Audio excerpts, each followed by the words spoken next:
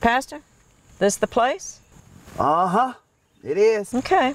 Pastor, what do you plan on doing? Let's go make a little home visit and see if we can catch our kissy-faced deacon kissy-facing. I don't know about this. Deacon, you actually think you're gonna stop Pastor Lynn from doing anything once she gets her mind set on it? I don't think so. Gentlemen, let the games begin.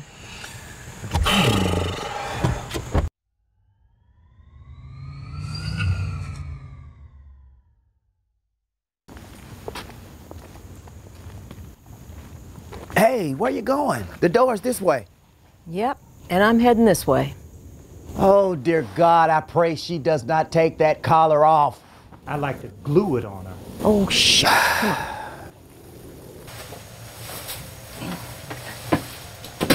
Come on.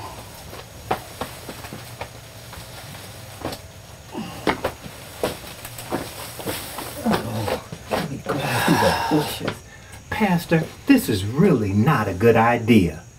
You know this is called trespassing. Maybe she wants a jailhouse ministry. You know what? There's an easier way to do this.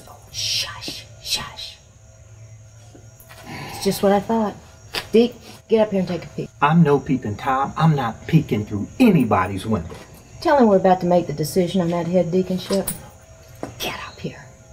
I know I'm going to regret this. Is that his wife? If it was his wife, we wouldn't be here.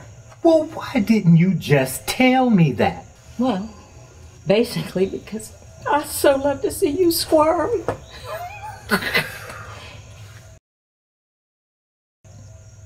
He's going to have a hard time explaining this. You think? Mm-hmm. Pastor, your turn.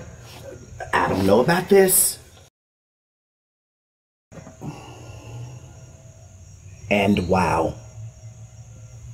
I am beholding strike 3. And he's out. All right. Let's go take care of this. What are we going to do tonight? Oh, we can figure something out. That won't be any big deal. We can get anything done here. What's wrong? Go hide. Just go in the bathroom over there. Someone's coming up the wall. Box of rocks thinks we can't hear him. Pastors, is everything okay? I wasn't expecting y'all today. Oh, everything's fine, man. We were just in the neighborhood. Thought we'd stop by and finish our little conversation. Well, besides that, it's possible I might have to ask you to forgive me because maybe I've judged you prematurely. Oh, how so? Didn't you just see what we saw in the bushes? May we come in? Well, Thank you. Okay. Okay.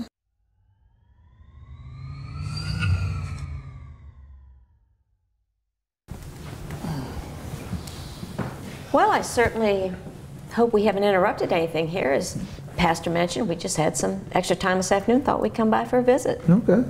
Hey, you mind if I use your restroom? A whole lot of coffee and a small bladder. Yeah, sure. It's right over there. Okay. No. Wait a minute. The plumbing's messed up in that bathroom. You'll have to use the one in my bedroom. Okay. It's right around the corner there. All right, thank you. You had anybody look at that plumbing? Well, they're coming to look at it tomorrow. Deacon Hall. Yeah. Doesn't Deacon Raglan live just down the road? Yeah, he sure does. If I recall, doesn't he know something about plumbing?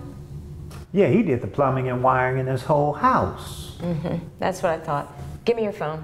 Where's your phone? You quit crabbing. Oh. We're going to have him down here in less than 10 minutes, and we're going to get your plumbing fixed for you. No, Pastor. That's okay. This guy's done work for me before, and he's really good. So is Deacon Raglan, and he's free. Why, Deacon Hall, I declare, I do believe you're catching on to the flu of things around here. Well, you feel better? Not really. See, when I was in the bathroom, I happened to stumble across a few items. And these items here, they really make me wonder. I mean, really make me wonder. Well, I'm certainly interested. How about you? You know, as a matter of fact, I think I am. Deacon Samuel, before I start pulling items out of this bag, do you have anything you'd like to say? I don't think so. Well, let the show and tell begin. You know, I'm getting a sick feeling that Pastor McKnight is getting too fond of your kind of shenanigans. I think you're right. And my joy overfloweth. All righty, Pastor. Make Mama proud. First item, please. Okay, well, first of all, Deacon Samuel, what size shoe do you wear? I happen to wear a size 12. Why? First item up, a pink size 9 women's tennis shoe. They're not good.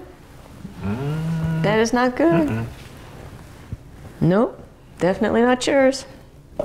Well, look, not that this is any of y'all's business at all, but sometimes after Bitsy and I work out, she leaves her shoes over here.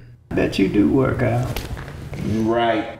And you kiss your mama with those lying lips? Let me just tell you something about talking about mama. Listen to me. Listen, next item up, Yes. a bar of de la Rose soap. Right next to the bar of Old Spice soap in the same shower stall. Take a whiff. Ooh, this not good. Smells. Eau de la Rose. Only a woman would use this. You really went into my shower? It's right there in front of the toilet. You can't miss it. That was quick thinking. Your mama's so proud. Well, I have to admit, I do like her taste in slippers. Really, Pastor, at a time like this, you talking about slippers? Enough of that. Rod, stand up like a man and just tell them. Who cares what they think? They don't own you, and they sure enough don't own me. Well, item number 3. Oh, my Lord. Give me that nightgown. This is mine. Strike 3, gentlemen. Strike 3. Deacon Samuels. Whether you like it or not, I am your senior pastor, and I need to fully understand this situation. So, my understanding is that you are a leader in this church, Deacon Samuels. And yet, I find you to be both a liar and a fornicator. A liar and a what? A fornicator. Huh? It means he been doing with you before marriage what ain't supposed to happen till after. Look, I don't know what y'all getting at, but you can't talk to my man that way. Besides, Rod and I are in love. Oh, really? So, Deacon, when are you two gonna tie the knot? What's the wedding date? Ooh, wait. No. I can marry you two today. Right here, right now. That is an awesome idea. Let's get married, baby. Let's get married right now. Hey, Deacon, you know what? I can be your best man, and Deacon Hall here can be Bitsy's maid of honor. How about it? Man, if you lost your mind. Nice big pink dress.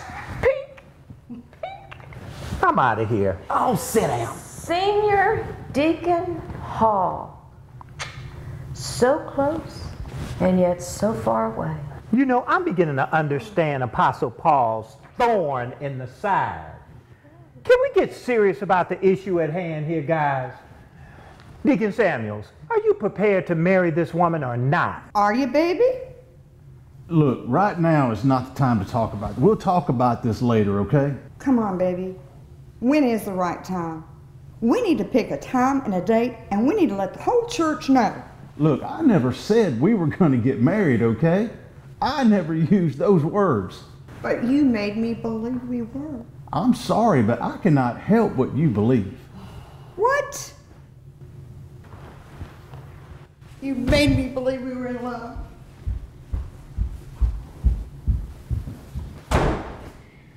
From the bushes, we thought you were in love too. Huh?